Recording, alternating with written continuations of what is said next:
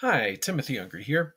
In yesterday's video, I introduced Jove, which is an Emacs-like terminal text editor. I'm going to continue to cover a few commands in this video, and then I'm going to kind of give you my thoughts on Jove and whether or not I'm going to continue to use it. All right, so let's start. So we have CX, which is Control X, which is character extend. So if I do Control X, I do something like B, that Control XB is select buffer. So I could go to a different buffer. Now let's say I don't want to do that. I want to get out of it. I can do an abort command with Control G. Okay, so I can abort out of that. I can do Alt X to start using some commands. So let's go down here and I'm going to do Alt X and I'm going to do Autofill and hit enter. And now we're in Autofill mode, which is one of the modes of Jove. So Autofill mode, if I start typing a line and keep typing and typing and typing and typing and typing and you see that at a certain point it breaks it in the word and brings it down to the next line so my lines don't get too long within Jove. So that's a cool mode that you can go into. There's a bunch of different modes you can go into in Jove. Okay. For instance, we could do, I believe, quit out of here, Alt X, and then C mode. We could go into C mode. Now, if we're doing C programming, we could be in C mode. Okay, so that's one of the things. I'm going to go back to autofill here. So we're in autofill mode. Okay, now I can do some other stuff here. If I go down, I could, for instance, you see it's a little odd here. What I could do is I could set left margin at 15.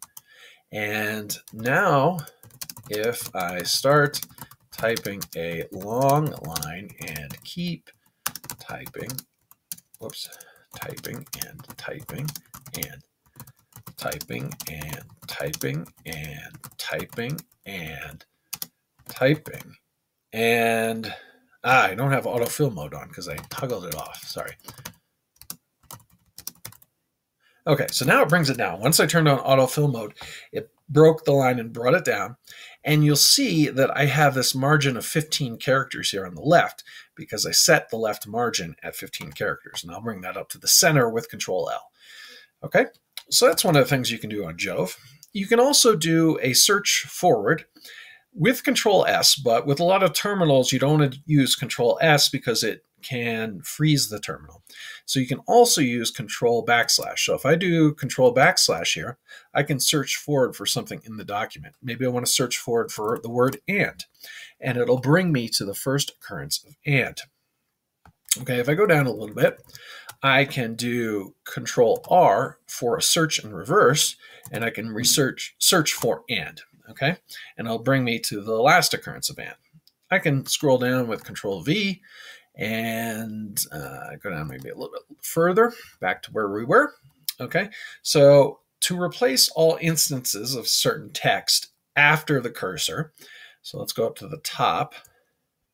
Let's do Alt R, and we'll replace the string and with, so I hit and, I hit return, with Andy. Okay, and now it's replaced everything, even command, with commandees, okay, or command. So it's going to change everywhere, all right? So I can go back up top, and now what I could do Alt-R, replace string Andy with and, okay? And now it's back, okay? I changed it back. But that's kind of cool, all right? Let's go back up here. We can also do query replace, so we can go through for each word and replace. So let's go back up to the top and we'll do Alt Q and we'll query replace the string and with Andy again. And I'll go here, and if I want to replace this one, I'm going to hit the space and it moves to the next and. If I want to skip this one, I can hit the backspace and go to the next one. If I want to do a recursive edit, I can stop for a minute, do the recursive edit. Let's change this to like, and do Control X, Control C to go back into the query replace. And if I want to replace all the occurrences of and with Andy at this point, I can just press P, and it does it for all of them. All right. So that's the query replace within the document. Describe key. So we can do Control X question mark, describe key. What does the A key do? A key is bound to self-insert. Okay. Let's do Control X question mark. Let's do the escape key. So the escape key is unbound. Okay, but maybe if we do something with the escape key, let's do Control X question mark, Control X question mark, describe key, escape Q. So escape Q is bound to query replace string. So it's another way we can do it. Instead of the alt Q, we could also do escape Q. Okay. So that describes a bunch of the key combinations. We can also describe a command. That should be not Command D, but describe command, because remember we replaced that earlier. So if I do Alt X and a question mark, then I can describe all these commands. Or I could do Alt X and help, that's unknown. Okay, so you can play with that a little bit. Setting marks, we can do Control X to interchange mark and point. I was having difficulty with this text editor getting it to actually set the mark based on their recommendations. They both had Control at and Control space, and neither of those worked for me. So I'm not really sure on that one. So I'll talk a little bit more about that later. Okay, we can also do various other commands. We can do like Alt X and do backward paragraph. Okay, and to figure out some of these commands, we can do Alt X, type APR, expand it to apropos, hit the Enter key, and then we can type the word we want. So let's say we want to do backward. So it gives us some of the backward commands, like backward character. We can do Control B to move backward a character. We can do Escape Control P to move backward a list. We can just type in the command backward paragraph. We can do backward S expression. We can do backward sentence, backward uplist, backward word. If I wanted to figure out more like word commands, I could do apropos, word, and I could figure out all the words. So to make a word totally lowercase, we could do escape C. So let's find a word here.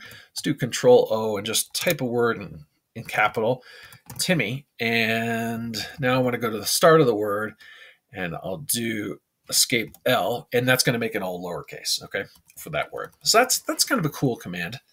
Let's see, we can do Control P to move back a list, escape Control P, a bunch of different things we can do. Escape A goes backwards a sentence, kind of like Alt A. So if we go Alt A goes back a sentence, or Control A goes back to the start of the line. So a lot of these escape and Alt are similar. And yeah, so you can do Alt X and then apropos and then whatever the word is, and you'll figure out some of the commands for the word, okay, or for the string you're trying to figure out. So basically there is a built-in help. The one issue I have with it is when you try and find all the commands, it says next, and if you hit next, it jumps you out of there. So it's tough to figure out what all the commands are for Jove. Maybe comment in the comments below if you found a way around this. Would I use this on a daily basis? I'm not sure. Emacs, by today's standards, isn't really that heavy. So do I really need a super light alternative to Emacs? Maybe not, but maybe for a quick file edit, I would jump into Jove. It's a pretty cool text editor, but it is minimal in that case. Anyways, if you want to try it out, you can either easily install it with sudo apt install Jove and give it a shot, and let me know what you think. If you like this video, please hit the like button, as it will get out to more people. I also consider subscribing and hitting the bell for notifications, as it really does help the channel grow. I want to thank you for watching, and I hope to see you in the next one.